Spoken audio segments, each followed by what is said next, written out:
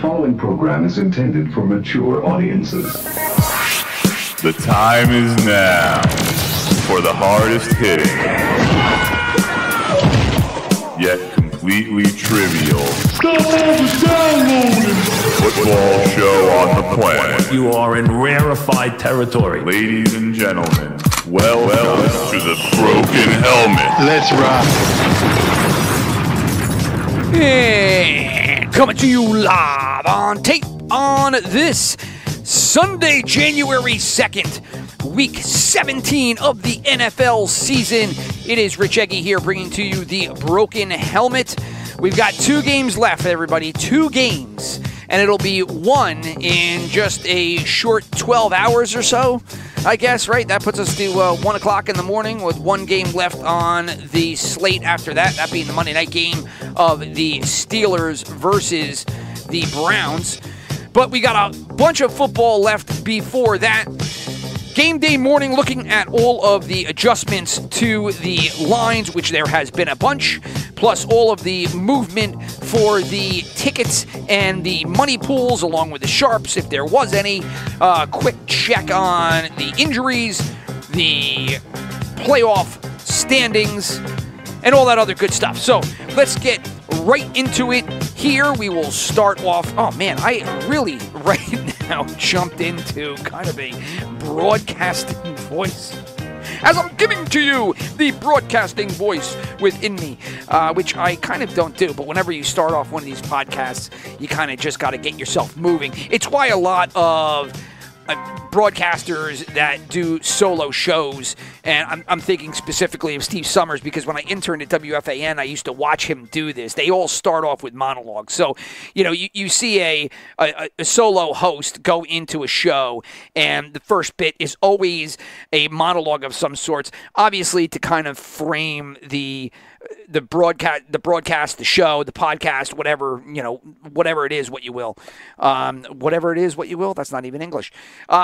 But they always do it to kind of get a flow to it and get themselves in a rhythm. It's like playing sports or playing a video game. You know, sometimes you just fall in the zone, you know, quote unquote zone, if you will. And so a lot of people end up doing those monologues to get rolling there. And obviously, as I tried to start off this podcast, I did so by putting myself into broadcasting voice, which I heard as I was doing it, and all of a sudden, you just kind of, I don't know, is somebody that's been on both sides of it. Sure, there is a time and place for broadcasting voice, but other times, you know, kind of like your own personal podcast that you do in your basement for the fun of it, what is the ultimate point? But anyway, I digress. So let's take a quick look here, and we will jump off. We'll do downs. Why not? We'll do first down. We'll do the screw the downs. Let's just get into it. I was going to do downs like I do on my regular podcast, first, second, third, fourth, but, you know, we're time crunch here, and who the hell cares, right? No format here. Let's just get into it. So let's start off with the playoff standings.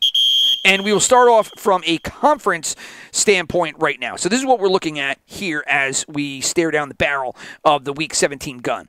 We have Kansas City, Tennessee, Cincinnati, and Buffalo leading their divisions. Kansas City is 11-4. 1 game behind them is Tennessee. Kansas City's got a big game today versus Cincinnati. That's going to be on the road in Cincinnati. And then Tennessee is going to be home hosting the Dolphins. Dolphins need that game. Tennessee obviously wants that game, because should Tennessee win and maybe Cincinnati throw the upset there in Kansas or versus Kansas City in Cincinnati, you could have 2 teams tied at 11-5. So those are those 2 teams. Cincinnati then sits in third atop their division. We just covered them. They're at 9-6. They're 2 games behind Kansas City. They're facing off against Kansas City today at home. Then you have Buffalo. Buffalo is at 9-6, also tied with Cincinnati, but coming in fourth. So they are the lowest of the 4 division leaders.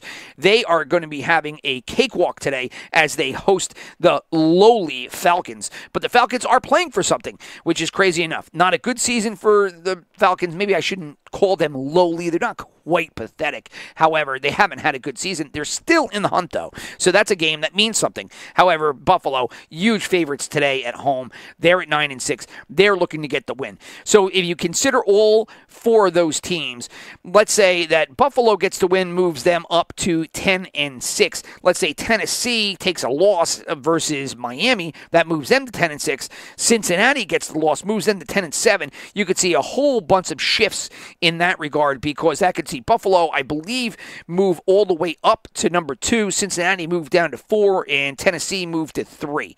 And that is because they win. I think, if I'm not mistaken, Buffalo wins the tiebreaker over Tennessee. But anyway, as I just throw a whole bunch of scenarios at you, that's where we're sitting right now. Kansas City, Tennessee, Cincinnati, and Buffalo are the top 4. Behind them in the AFC, in the wild card, you have Indianapolis, New England, and Miami.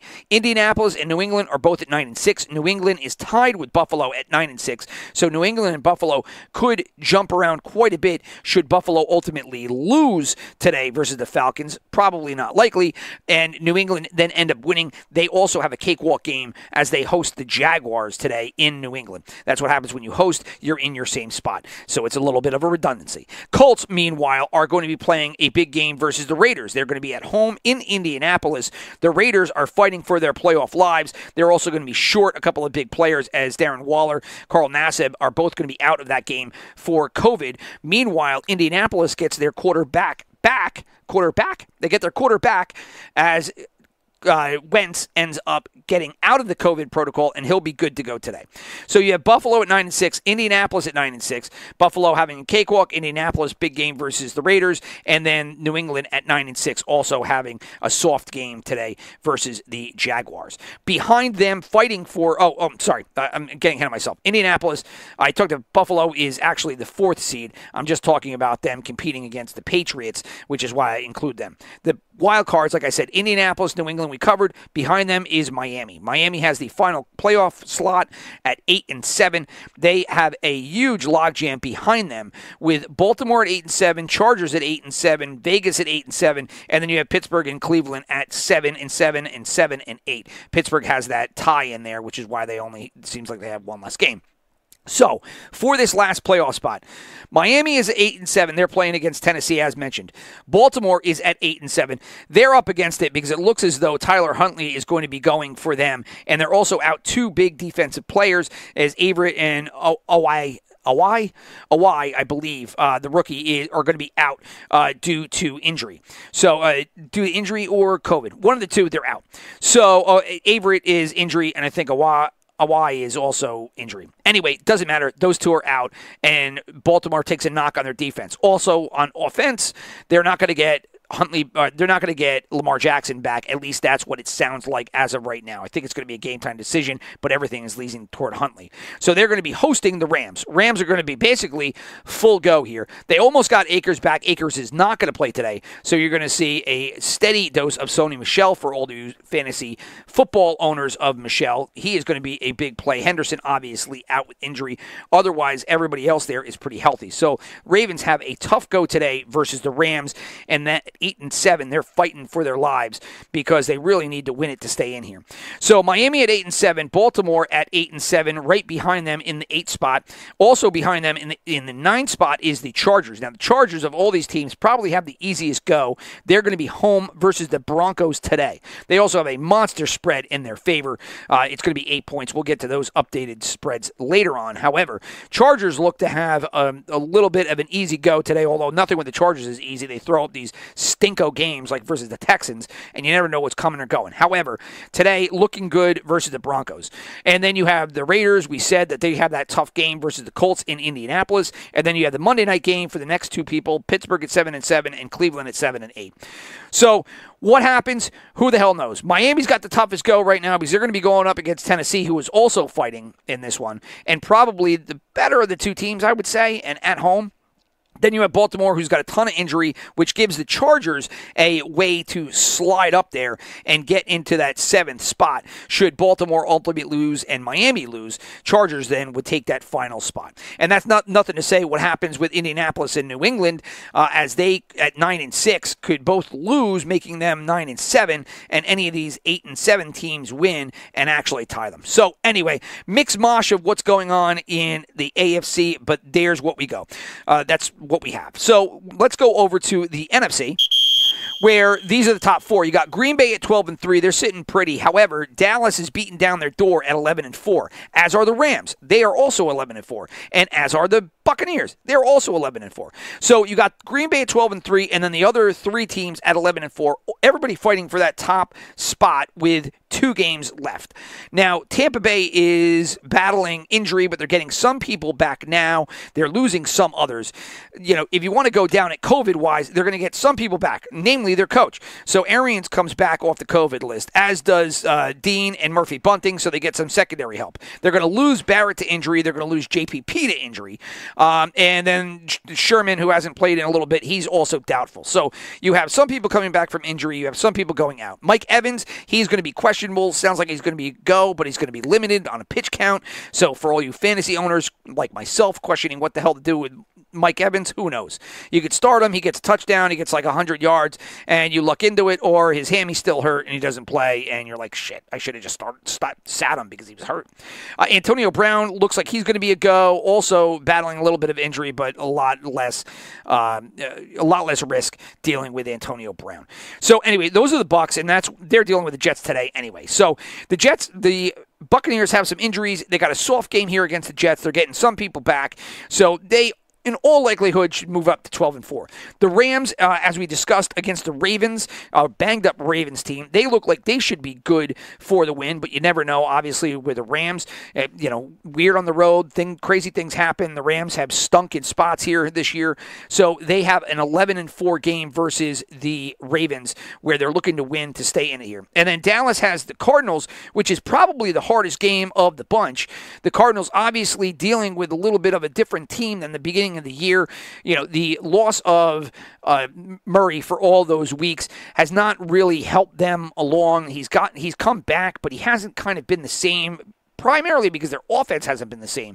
You had James Conner, who was a huge bonus signing for them, and had played well throughout the year, pounding it on the ground, especially in spots where they needed him when Chase Edmonds fell out. Well, he is banged up. He didn't play last week. I don't know if he's going to play today, but the point that I'm trying to make here is that their offense has not been the same. But the biggest factor that you have lost with that offense has been DeAndre Hopkins, the wide receiver, number 1 guy, the trade, which, oddly enough, if you think about it, this trade for DeAndre Hopkins for you forgot about him already, but David Johnson, who was a stud up until the trade, it's not really overly looking terrible if DeAndre Hopkins kind of like falls off, right? David Johnson, you chalk up. I mean, it was a loss. I don't know off the top of my head, and without looking at Google, which I'm not going to do right now, what the picks were involved. But I mean, it's kind of a wash, right? Like, you got Hopkins, but Hopkins is basically a loss this year. He might come back for the championship game in the Super Bowl if you can get there. But, did he really do anything other than, give you a little bit of a bonus the past 2 years? You haven't been able to capitalize on it. And as he approaches his 30s, which I believe he's either 28 or 29 this year, and going into the 30s, and now he's injury prone. Usually what happens with players that enter their 29 to 31 years, and they ultimately find injury in their future where they never battled it before, everything usually goes downhill. You usually don't rally behind that. So should Hopkins end up being kind of a Julio Jones type player and end up being out every other week or something to that effect, and I'm not saying that, I'm just saying it's kind of odd to think about it, because when that trade first took place, everybody was like, God, what a joke of a trade this is. Bill, I forgot his name already. The Bill O'Brien. Bill O'Brien doesn't know what the hell he's doing. He's a terrible GM, which he was. I'm not taking that away from him. However, I am saying that it wasn't as terrible as everybody was saying. So anyway, let's get back to where we are now. So the Cardinals have a tough game against the Cowboys today. The Cowboys are trying to get that 12th win. Probably the toughest of the bunch because Arizona has some potential, but they've run into a wall on multiple fronts fronts here. So then you have Green Bay. Green Bay has an absolute snooze fest today because, as if you have not heard by now, the Vikings will be without their starting quarterback. So Kirk Cousins, unvaccinated and tested positive. So Gonzo, he is out for today. They have a backup, insert name here, going at quarterback, and so that has led to a 13-point spread in favor of the Packers. So that's what we're looking at for the top four. Then behind them, you have the Cardinals, who are in the first wild card spot. We just talked about them. They're going to be battling the Rams for the NFC West title at 11-4, 10-5. And other than that, they're going to be holding on to the number one wild card because the next team is 2 behind them. So then behind them, you have this team that I'm talking about, San Francisco 49ers at 8-7, Philadelphia Eagles at 8-7. So right now, you got the 49ers playing today against the Texans, terrible team, but San Francisco banged up, Garoppolo, no-go for today. Then you have the Eagles, who are playing against the Washington football team that has fallen into the gutters of hell, fighting on the sideline. Just an absolute mess there in Washington. Ron Rivera tried his best to kind of right the ship, had some moments of spectacularness. Is that a word? I just made it one. After their bye, when they took out the Buccaneers, but things have slowly fallen apart there for Washington. So Philly's playing them to hold on to that final spot. Now behind them is Minnesota at 7-8. So these are the teams trying to get those final wild card spots. Minnesota 7-8. We just talked about them in Green Bay, up against it with no quarterback. You have Atlanta up against it as they travel to Buffalo, playing against the Bills team that is red hot right now. New Orleans at 7-8, and New Orleans will do whatever they can today versus the Panthers, which shouldn't require too much because the Panthers are just a disaster. When you have your head coach, Matt Rule, who was heralded coming out of Temple, and the Giants wanted big time, and then lost out to David Tepper, who came up and threw him as much money as possible. When you have your head coach, Mr. Rule, quoting Jay-Z and saying that it took Jay-Z 7 years to become what he is there, you have trouble. Because anytime you have a coach quoting Jay-Z, you're grasping at straws, buddy. Sorry. What a fucking asshole. You can't stand up there realistically and quote Jay-Z. Like, who are you trying to win over with that analogy? I don't know. I have no clue. Other than make yourself look like a fool, right? I mean, that is... Look, I'm not going to even get into it. There's a bunch of racial jokes and racial tangents you could go off that. But Rule trying to appeal to somebody there with his Jay-Z comment. It looks like the Panthers are a mess, so the Saints, I would imagine that they would win at home here today. They are big favorites, almost a touchdown. So they are at 7-8. And then after that, it's Washington. They're at 6-9. They're out of it. They're not technically out of it, but I'm marking them out of it. So you have Philly and San Francisco at 8-7, Minnesota, Atlanta, New Orleans at 7-8. New Orleans looking at the best of that bunch to move to 8-8, which means that San Francisco and Philadelphia would have to win to keep up with the Joneses. So that is the NFC. If you want to look at it divisionally, you have Buffalo and New England both at 9-6 fighting against each other. That's the AFC East. You have Cincinnati, Baltimore, Pittsburgh, and Cleveland all fighting against each other for the AFC North, although Cleveland is 2 games behind Cincinnati, and Pittsburgh has got that one tie in there, making it 7-7. They have the big game, Pittsburgh and Cleveland on Monday night against each other.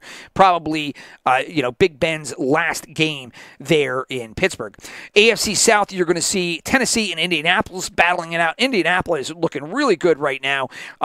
They were terrible at the beginning of the year, but they had a lot of bad luck, and now they kind of pieced it together, and they're 1 game behind Tennessee, and Tennessee has played above their means all year long. I mean, at first, it was Derrick Henry, and when Derrick Henry went out, look, me included, I thought that team was going to go right into the shitter. At some point, you've got to give a ton of credit here to Mike Vrabel and the coaching job that he's done, because this team has not quit. They have done excellent. They're 6-2 at home. Their struggles have primarily come on the road, where they're 4-3. But 6-2 at home, they get the wins that they have to get, and they've been doing it all without Henry, who was their offense for the entire beginning of the season. So though Tennessee and Indianapolis will be fighting out the AFC South. AFC West is just basically the Chiefs. That's it. Anybody else involved in this, that being the Chargers, Vegas, Raiders, and Broncos, are all fighting for a playoff spot. Obviously, the Chargers are looking okay based on everything we talked about just before. Flip over to the NFC. And we have Dallas, they're alone atop the NFC East. NFC North, Green Bay atop there. NFC South, Tampa Bay atop there. And the NFC West, you have the Rams and the Cardinals facing off against each other. Rams 11-4 and the Cardinals 10-5. So that is the breakdown of the conference and then the divisions. So let's head over to our games. And I got to come up with some better way. If I'm not going to do the downs, I got to come up with a better way there to transition, because it's kind of like you're throwing everything together and it's like, what does the whistle mean? It's transition for what? I don't fucking know. Rich, figure it out. Make something different. Okay, I got you. I'm with you right there. So let's go. We'll start off with the Buccaneers in New Jersey facing off against the New York Jets. Right now, this game is at 13.5 points. The sharps are on the Buccaneers. The tickets are on the Buccaneers at 74%, and the money is on the Jets at 82%.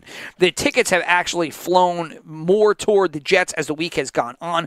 They were penned at 80% earlier in the week on the Bucs, and that has come down 6 percentage points. So you're seeing the Jets get a little bit of love. The money had nothing on it when we quoted this earlier in the week when I did the podcast with my brother, so that's just a new piece of data. So the over-under is 46.5. This spread has gone up 0.5 point in favor of the Bucs. My brother has this as one of his locks. He's taking the Buccaneers and the 13 points. I ended up taking the Jets on this one. We talked about all of the players coming in and out. Browns and Evans are a go. Arians is back on the sideline after clearing COVID, as is Dean and Murphy Bunting. They will be in because of COVID. And then you have Barrett and JPP out. And then you have Sherman doubtful. So that is all of the activity for the Bucs-Jets games. Jets, there's really nothing to talk about. It's the Jets. Are they going to lose by 13 or more or not? Chiefs, like we said, traveling into Cincinnati. This game is now 3.5 points in favor of the Chiefs. So this is the second road favorite in a row here. Second home dog, road favorite. But the Chiefs were favored by 5.5 points earlier in the week. That has now come down a full 2 points for the Chiefs. CEH is out of this game due to injury. The over-under here is going to be 51. That's up a point and a half from earlier in the week. So the Sharps are going to be on the Bengals in this. The tickets are going to be on the Chiefs, as is the money. The tickets have gone up on the Chiefs. The money has gone up on the Bengals. So even though the Chiefs own the majority of those two, you're seeing pros versus Joes action, as the Joes are ending up on the Kansas City side, while the pros are going to be moving over toward Cincinnati. So you have pro action toward Cincinnati and the Sharps on Cincinnati, looking like the explanation for why the spread has come down a full 2 points in that one. Colts hosting the Raiders. We talked about it. This spread was 6 earlier in the week. I thought that spread was adjusted for Wentz playing. Maybe not, as Wentz got the clear thumbs up, good to go, and this spread went up to 8. So now the Colts favored by 8 at home. The Sharps are going to take the Raiders. The tickets and the money are in on the Colts, although that has come down as the week has gone on. So you are seeing some flows over toward the Las Vegas side. So Vegas getting the flows and the Sharps, although the majority still lie for the tickets and the money on the Colts in this one. Over under 46 points. I had mentioned earlier, Darren Waller and Carl Nassib are out due to COVID in this one. So both the Eggy brothers for this ended up taking the Colts. I just, even with it, I liked it better at 6 points. I will say that 8 points is getting a little aggressive there, liking Indianapolis. You're really thinking that the Raiders are going to stink it up there for a game that means a lot to them. But hey, you never know. So early in the week at 6, my brother and I both took the Colts, and we talked about all the rest of it. So let's head it over to Washington for the next game. Football team hosting the Eagles. The Eagles are now favored by 6 points in this game. This is a game that actually has come up 2.5 points in terms of the spread toward the Eagles. Eagles getting a lot of love. So the over-under is 44.5. That's down a little bit from 46 earlier in the week. Montez Sweat and Gibson for the Washington football team are both out. Howard is going to be a good to go. He is going to get a little bit of play there with Miles Sanders being out, but Boston Scott probably is the bigger running back the running back that has got a bigger amount of stock in him for fantasy football, this being the championship weekend there. But Howard going to be good. I guess he was a question mark with a little bit of injury coming into it. As for the stats, the Sharps are going to be on the Washington football team. The Eagles are going to get the tickets and the money in their favor, although the money is barely on their side at 52%. Tickets more so at 64%, but you've seen the flows moving over toward Washington as the week's gone on. So Eagles, big favorites there in Washington. The Rams are going to be in Baltimore, also another road favorite here, and the Rams are getting a ton of love. They were at 3.5 points earlier in the week. That game has gone up to 6.5 points. So the Sharps are in on the Rams. 69% of the tickets are on the Rams, and 64% of the money is on the Ravens. Now, the Ravens have seen flows of both tickets and money coming toward their side as the week has gone on. So a little bit of a head-scratching move is looks like Baltimore's getting the love, but that spread went from 3.5 to 6.5. Obviously, the big note there is that Lamar Jackson doesn't look like he's going to play. So that's probably more of the reason for the 3-point adjustment toward the Rams than anything else. So otherwise, we also said that Everett and Away, I can't pronounce the name. I said this, week one. I'm terrible with names, and I don't to put all the effort in to try to figure out the pronunciation. It's just not worth it for me. So I just fuck up the names and I have fun with it. So anyway, two big defensive scratches for Baltimore there. So in regard to locks, actually I ended up locking in the Rams. My brother ended up locking in Baltimore. So, we're going to be on opposite sides of it there. Oddly enough, if you want to rewind, go back to the Philadelphia game, I forgot to say that the Eagles were locks of both me and my brother. So, while we were on the same side with Philadelphia versus Washington, here with the Rams in Baltimore, we're on opposite sides. I'm going to be on the Rams. My brother is going to be on the Ravens. So we will travel to Baltimore. Now, the next 4 games are all going to be home favorites, some by big amounts. The first one is going to be the Bills hosting the Falcons. The Bills right now are a trifecta bet. They are favored by 14.5. The over-under in this is 45.5. The Sharps are on Buffalo, as is the tickets and the money. The money way more than the tickets. Tickets are barely on the Bills side at 52%, and the money is at 77%.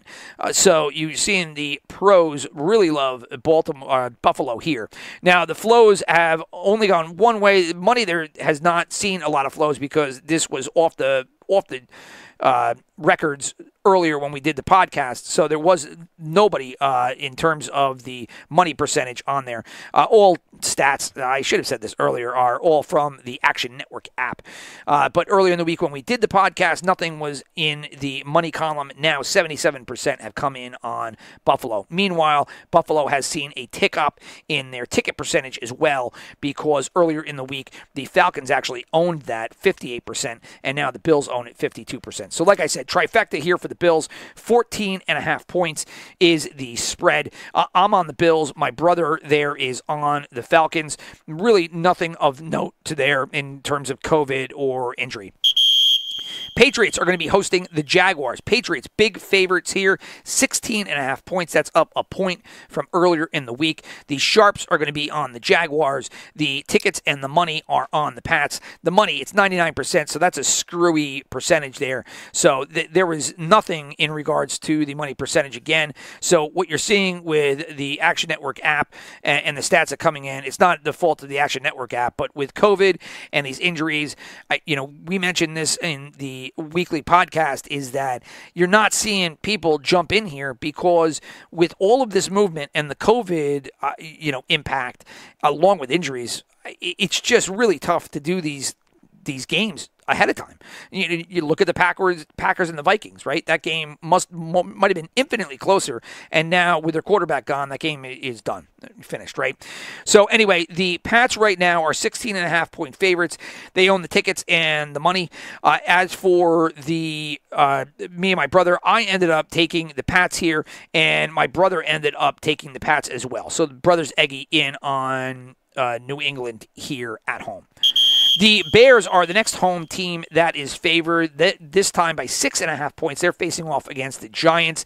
The Sharps are in on the Giants. The Bears own the tickets, although at 66%, that flow has gone toward the Giants. And then the Giants own the majority of the money at 89%, and that number has gone up. So you're seeing flows head toward the Giants along with the Sharps right now. Me and my brother both took the Giants in this one at the 6.5 points. The over-under, by the way, was 37.5 earlier. It's gone up to 40.5 points. So you're seeing a little bit of action on the over, which has adjusted that line there. So Giants getting a little bit of love here, and the over getting love as well in Chicago. Titans facing off against the Dolphins. This is the last 1 o'clock game that we have to talk about. The Titans right now favored by 3 points here at home. The Sharps are on the Titans. The tickets are on the Titans. The money, mind you, is on the Dolphins. So if you look at the flows, you will also see that the Dolphins are getting love in both the tickets and the money pool. Right now, the Titans have the majority of tickets at 59%, but that has come down, and the Dolphins own the majority of the money pool at 91%, which has gone up. So we do have some notes in regard to this game on the injury front. Brandon Jones and Adam Butler have both cleared COVID. So they will be with their teams this week if they can, find it in themselves to play. I know that Jones has a little bit of illness effects. So even though he is cleared, he's a little banged up. So I guess there is a question mark of how much he's going to be able to go today in Tennessee. But it is a big, huge bonus for Miami because Jones has had a phenomenal year when he's been in there for the Dolphins. So again, Titans and the Dolphins. The Titans favored by 3. Over-under is 40.5. Not looking at a lot of points here for Tennessee. My brother and I both have locked in the Titans as one of our top picks. So let's head over to the 4 o'clock games. First one being in San Francisco, where the 49ers are hosting the Texans. The 49ers are 13-point favorites right now. Over-under is 44 points. The Sharps have the 49ers. Meanwhile, the Texans own the tickets and the money. You're also seeing pros versus Joes action here as the tickets have flown more toward the 49ers, and the money has come in more on the Texans. So you have the pros liking the Texans here, even though the Texans own both the tickets and the money majority as of right now. So at 13 points, it scared away me and my brother from the 49ers. 49ers obviously dealing with the Garoppolo injury, so Trey Lance will be under center for them. It announced today that Garoppolo will need thumb surgery at the end of the year. So this is just going to be something that they're going to have to deal with, and Kyle Shanahan is going to have to figure out ways on offense to scheme around the fact that Garoppolo is not going to be good to go unless Lance just comes like a rocket here down the stretch and just proves that he's got it, where earlier in the year it really looked like he was a little bit confused here in the headlight and didn't look like he was ready for prime time. Maybe he is now. We're going to see starting today. My brother and I both took the Texans in this one, so we are Texans minus the 13 in San Francisco. No locks there. I meant to hit the whistle. There we go. Los Angeles is our next stop, where the Chargers will be facing off against the Broncos. The Chargers are now 8-point favorites here, 5.5 earlier in the week. That has dialed up to 8. Over-under is 45 points. The Sharps have not taken a side. The tickets are on the Chargers, and the money is on the Broncos, and the flows have come in on both sides as they are now. So you've seen tickets coming in on the Chargers, and they're the favorite. You've seen money coming in on the Broncos, and they are the underdog. So pros versus Joes, they're on opposite side of this one. As for my brother and I, we both ended up locking in the Chargers as one of our top 5 picks here. Liked it a lot more at 5.5, I will be honest. In regard to injuries and COVID stuff, Jared Cook, he will be out for the Chargers. He has COVID, so he is done. Williams and Gordon, the running back duo for the Broncos, will be a go today. They were both battling injury, but not enough to keep them out of this contest. From Los Angeles, we go down to New Orleans. Saints hosting the Panthers.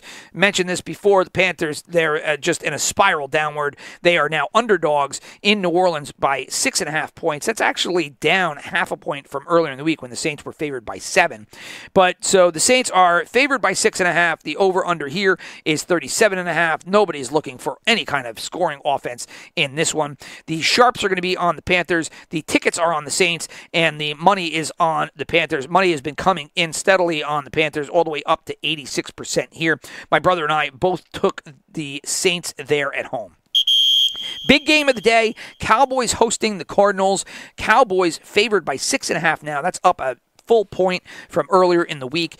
The Cowboys over-under here is 52 points, so you're looking for some action here versus the Cardinals, although the Cowboys have a pretty solid defense. If you go over to DVOA, they're actually number 1 now, 1 versus the pass, 19th against the rush, and the rush is not really what the Cardinals are known for. So it could keep the Cardinals down here. If you're looking at over-unders, it could be something that, attracted your eye. Who knows? Sometimes, they just blow up and they just light it up. And I think the Cardinals will have to if they want to keep in this game, which is probably why that over-under is so high. Anyway, Cowboys favored by 6.5 here. They also own the sharp choice, and they own the tickets, although just slightly at 51%, and that flow has gone the other way toward the Cardinals. Meanwhile, the money has been in on the Cardinals and has gone up, all the way up to 92%. Again, some of these statistics are just a little batty because I don't think people are really pulling the trigger until the actual game time. But as of right now, 92% of the money is in on the Cardinals. So my brother, he ended up taking the Cardinals on this one, but I ended up taking the home team and locked it in as one of my best bets is Dallas here at home at 5. I had it at 5.5. Now it's at 6.5. There's only so much the Cardinals could do. Hey, maybe Murray just goes crazy and things align for them. But from what I've seen, they've really struggled here. And now they're going to have to go in against the Cowboys team that is, they put it together earlier in the year and then they kind of fell off and now they've kind of dialed it up. I mean, it's the number 1 defense. If you look at their offense, they're number 8. I like Dallas in this spot here at home. So the next game is going to be in Seattle. This is a meaningless game unless you are a fan of the draft picks because there's a lot of significance in this one, and we'll get to that in a bit. Seahawks facing off against the Lions. Seahawks are favored by 8, up a point from earlier. They own the tickets. They own the money at 98%. That number's gone up. Meanwhile, the Lions own the tickets, and that number's gone up. So Lions had 72% of the tickets. Seahawks have 98% of the money, and those have went up. So you have a pros versus Joe's game as the flows have gone up on each respectively. So over-under here is 41 points. Both me and my brother ended up taking the Seahawks in this. So this brings us to the Sunday night football game. Packers hosting the Vikings. Green Bay currently favored by 13 points. That is up from 6.5, obviously, because Kirk Cousins is lost for COVID lost to COVID for the Vikings. So he will not be under center today. That's going to impact them mightily. That's much to the chagrin. Chagrin? I don't know if the chagrin is the right word in this case. I probably should know that before I say it. But anyway, Justin Jefferson owners who were banking on a big game here for their final week in their championships, they're going to be up against it now because you're going to have a backup throwing to Jefferson, which is not what you want here for your championship games. So anyway, Packers favored by 13 points. This is a trifecta game. The sharps, the money, and the tickets all on the Packers. The tickets are barely on the Packers at 62%, and that number has come down and headed over toward Minnesota. So the 13 points causes Minnesota to get a little uptick in tickets, but it has not scared away the money. The money is at 95% and going up on the Packers. That was at 65% earlier in the week, and is up a full 30 points. So 13 points or 6.5 points, doesn't matter. The money is coming in on the Packers. For me and my brother, we both took the Vikings in this one earlier in the week at 6.5. I don't know what I would do here with the 13 points. I probably would not do anything. But if you were to ask me to pick something, I don't know. I guess I'm just going to stick with what it is. Me and my brother both had the Vikings in this one, although that's really skewed. Over-under, if I haven't mentioned it, came down a full 5 points. 42.5 points now is what the over-under is. It was 47.5, and obviously with no quarterback of note for the Vikings, that number has come down. So Packers looking good. Sunday Night Football. Leaving one football game left, and that is going to be the Browns and the Steelers. Monday Night Football will see the Browns a road favorite by 3.5 points here. The Sharps are in on the Browns. The Steelers own the tickets and the money mightily, too, as the tickets are 70% on the Steelers and going up, and the money is 96% on the Steelers and going up. So you're seeing pros and Joes both pile in for the Steelers. You still have a good, solid day left of betting, so ultimately those numbers might adjust. But right now, the Steelers getting love as they are the home dog here versus the Browns. Probably Mr. Roethlisberger's last game in Pittsburgh. Over under 41 points, so not seeing a lot of expectations here on points for this one. And so that is the rundown. Oh, as for the picks, me and my brother both took the Browns in this one. I just don't think the Steelers are really any good. So that is the rundown of all of the statistics for these games and the adjusted spreads. So going through the things that we did not mention yet, we have over and unders, and I will give them right now.